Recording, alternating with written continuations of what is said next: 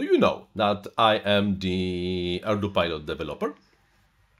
Yes. No.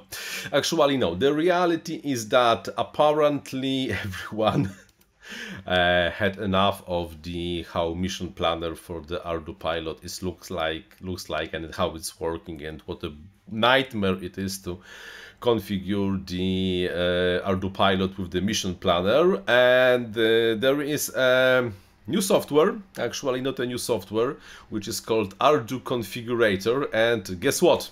Guess what it's forked from? It was forked from the INAV Configurator, and because I'm recently the most active developer of the INAV Configurator, you see, I'm the first on the first one on the left. Contributor to the ArduConfigurator project. I don't think that this thing is official, but looks like the guys from the Ardupilot project managed to, well, to update the INAV configurator to be working with the Ardupilot. What they did is they switched the MSP layer, the Multiwii Serial Protocol INAV is using to communicate with the flight controller, with the MAVLink protocol, so that, well, basically everything that you have in the INAV configurator, including those menus and the image of the thing you are using and mission planner, even with the mission control sensors and the GPS, you have everything in this nice package. Still, yeah, like param lists, so it's not that you really have everything prepared to be really like a nice user experience, but I think it's much nicer user experience than what the Ardupilot Mission Planner was offering before, and it's multi-platform and well, should be working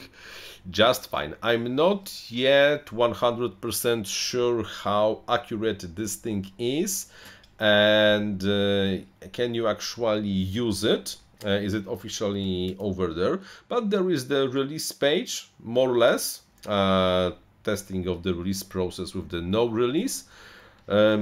So yeah, looks good. Maybe after years and years and years of having to work with this horrible software of the Ardupilot Mission Planner, Ardupilot guys will have something slightly more user-friendly. It's nice. It's nice to think that the biggest flight controller guys decided, okay, let's fork what those blokes on the INAV did. Maybe let's try to take something what they did and adapt this to our needs, because apparently what they did is actually better than what we had. So that's kind of nice, and I really do hope that ultimately this software will replace the original Mission Planner, because every person that ever tried to use Mission Planner after using the configuring something with INAV like feels the pain of how bad of the user experience the Mission Planner was. Not saying that this will improve everything, but for sure will hopefully will improve at least some of the things.